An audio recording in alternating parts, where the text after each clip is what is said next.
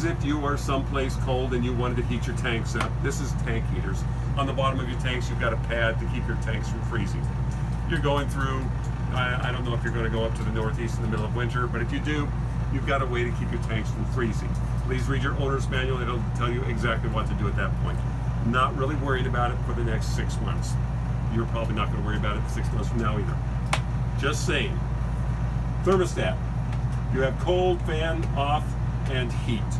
Over here, you can see that we're on. That just means the fan is going to stay on. If I turn it over here to auto, then the fan and the air conditioner will cycle on and off 100%.